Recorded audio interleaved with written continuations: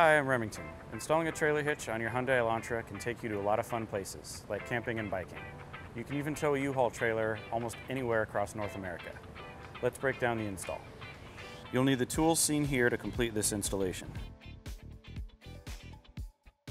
The first step is to remove the appearance panel, which is done by removing these 3 push pins, and we'll remove 4 nuts with a 10mm socket.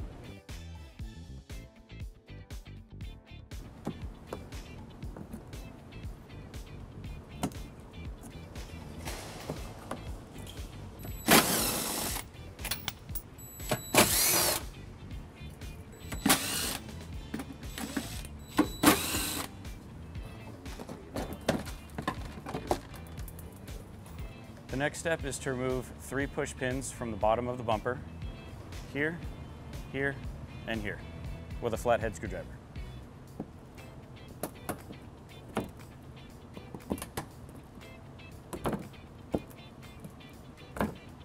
The next step is to lower the muffler by removing these 2 rubber isolators. To remove the rubber isolators, we will use the exhaust pliers. The next step is to remove the rubber plug covering the access hole located here. Now we'll repeat on the other side.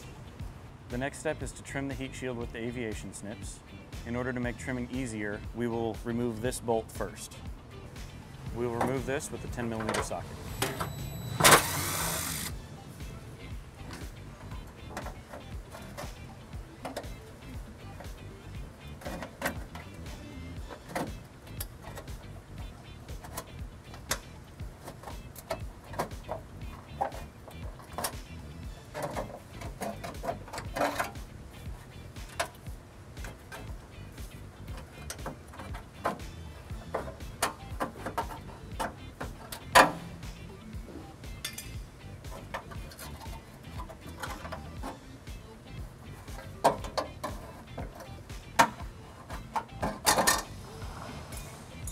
The next step is to find the center of the bumper by measuring between these 2 points. I've marked out the bumper for trimming, and we'll be using the air saw to make the cut.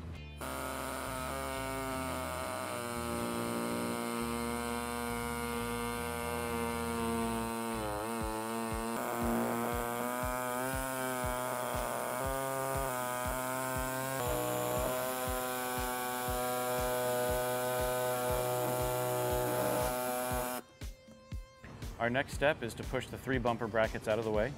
Brackets are located here, here, and here.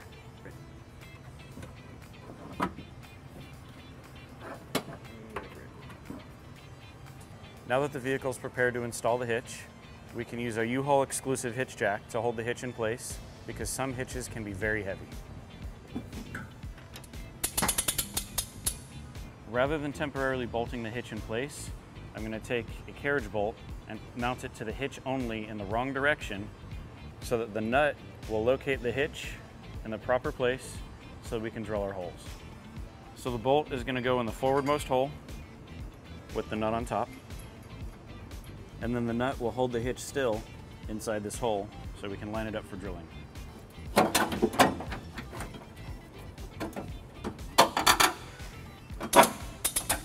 And now we're going to drill our holes. So we're going to be drilling a hole with a 1/2-inch drill bit using our U-Haul inverted drill press. If you do not have an inverted drill press, you can use a standard drill.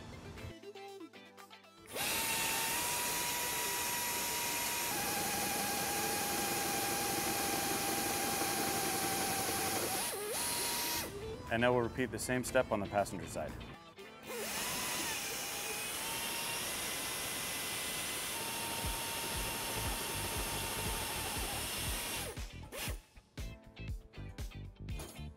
The next step is to remove the hitch and feed the bolts into the frame.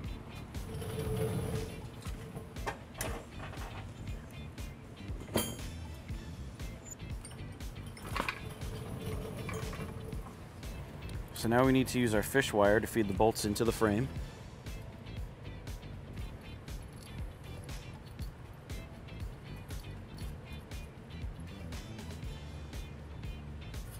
Push the plate in before the bolt.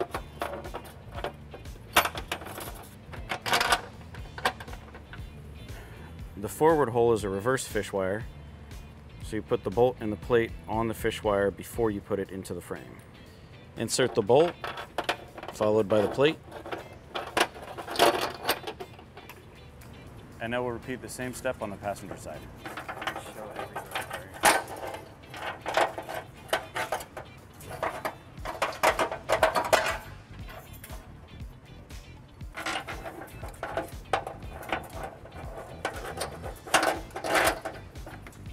Before we put the hitch back in place, we'll take the fish wires and feed it through the holes to help guide the bolts into the proper place.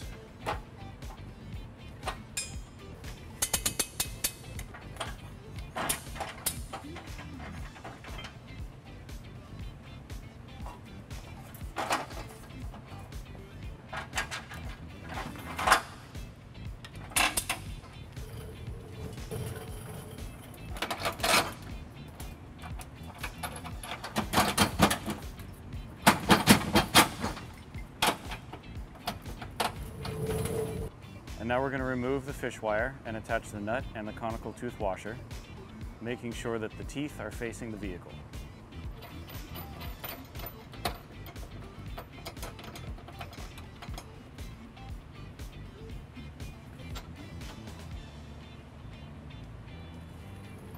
And now we'll repeat the same step on the passenger side.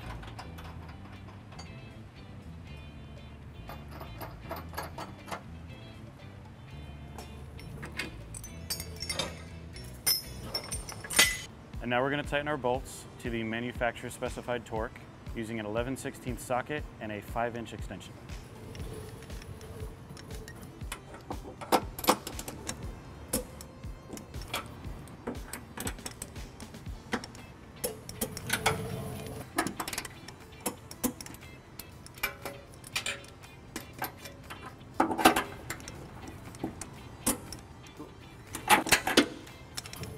Because the brackets had to be moved out of the way that hold the bumper in place, we're going to be using zip ties to prevent any unwanted noise.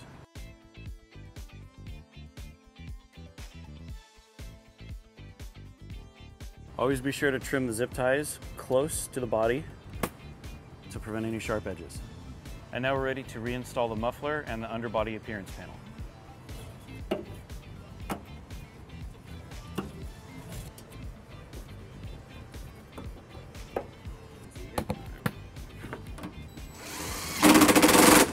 With our hitch installed, we've pulled our vehicle down to level ground so we can get some important measurements. This is a 1 1/4 inch hitch receiver. From the pinhole to the end of the bumper is 4 3/4 inches. From the ground to the top of the receiver is 11.5 inches. This will help you determine the length, rise, and drop for your hitch accessories such as bike tracks and cargo carriers. If you have any questions about the products seen in this video, or if you'd like to schedule an installation with a U-Haul Hitch professional, visit us online today at uhaulhitches.com.